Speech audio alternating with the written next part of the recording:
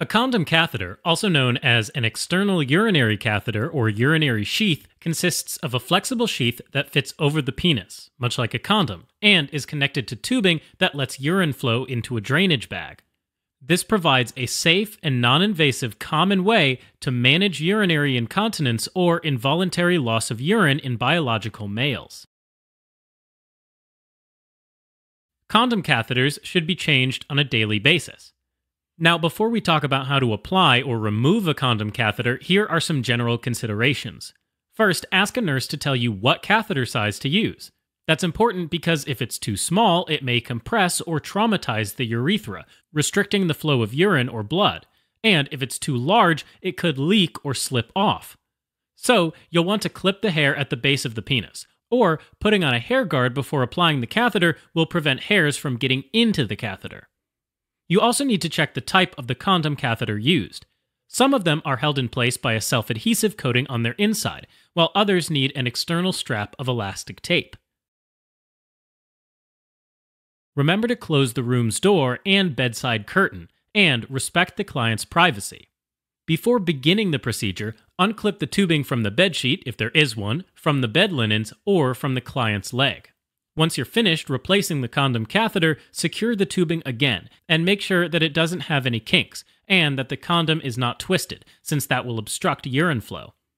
You also need to ensure that the drainage bag is placed below the level of the bladder to prevent the urine from flowing back into the bladder.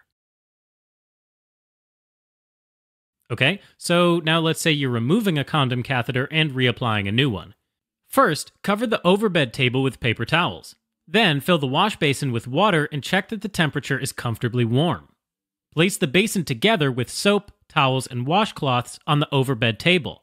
Ensure that the wheels on the bed are locked, and raise the bed to a comfortable working height. Then lower the side railings on the working side of the bed. Next, put your gloves on. Slide a waterproof bed pad under the client's buttocks to protect the bed linens and cover the client with the bath blanket, exposing only the genital area. Ask them to spread their legs and bend their knees if they can. If not, help them to do so, as much as possible. Next, to remove the condom catheter, pull the tape off if there is any, and gently roll the condom down the penile shaft. Disconnect the tubing from the condom sheath, cap the tube, and discard the whole system. Then, wash the penis thoroughly with warm water and soap and dry it with a towel to prevent skin breakdown. Now remove your gloves, practice hand hygiene, and put on clean ones. When replacing a condom catheter, first hold the penis tightly along its shaft with your non-dominant hand. Then, smoothly roll the condom sheath onto the penis using your dominant hand. Remember to allow a distance of 2.5 to 5 centimeters, or about 1 to 2 inches, between the tip of the glans penis and the end of the condom catheter. Next, to secure the condom, if it's self-adhesive, simply apply gentle pressure on the penile shaft for approximately 10 to 15 seconds. If not, apply an elastic tape strip in a spiral rather than a circular manner. This allows the tape to expand, preventing it from compromising blood flow to the penis. If they have a foreskin, return it to its normal position. Connect the end of the catheter to the drainage tubing. At this point, you can remove the waterproof bed pad and the bath blanket and help the client go back in a comfortable position.